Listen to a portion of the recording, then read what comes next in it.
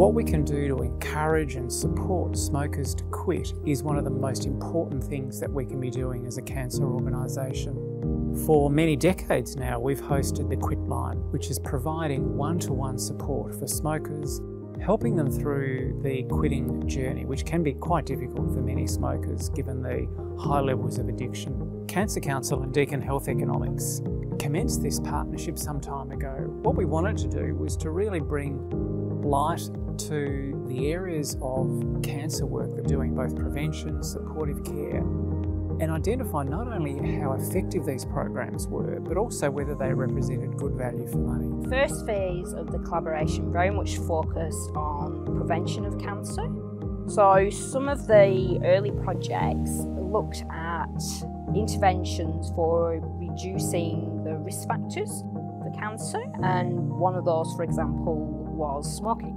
So we identified the Quitline as an area where we would like to understand more about its value for money. We looked at the long-term outcomes from the Quitline, the amount of money that we're investing in the Quitline to achieve those outcomes. We use what's called a modelling approach, and in that sort of approach, you take a theoretical population, you imagine that you're providing the people who smoke in that population with the Quitline service for a year, and then you look at the effectiveness and the costs. Even in the most conservative scenarios, the service was cost effective, and generally, and in the main analysis, the service actually improved health benefits and saved costs.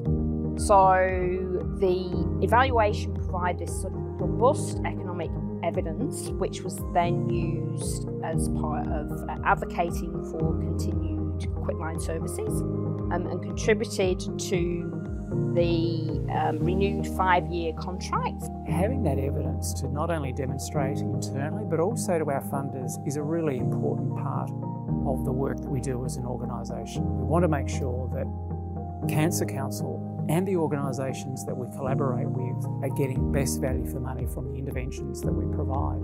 I think what we've seen over the period of our partnership with Deakin is that the relationship has grown deeper as we develop those capabilities in both organisations of how to translate economic evidence into practice and how we can use practice to inform economic evidence. That relationship is really developing. It's enabled us to extend into other areas, looking at the opportunities to understand how we can best support cancer patients through a cancer experience and what are going to be the most effective and best value ways that we can support cancer patients.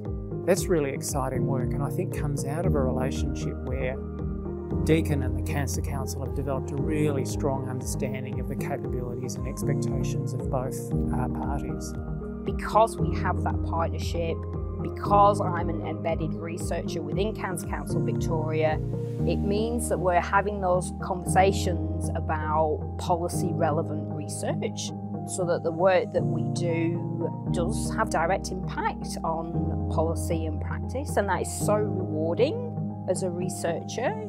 It's fantastic to have that sort of level of impact and to see how your work can be affecting the lives of people that are suffering through cancer.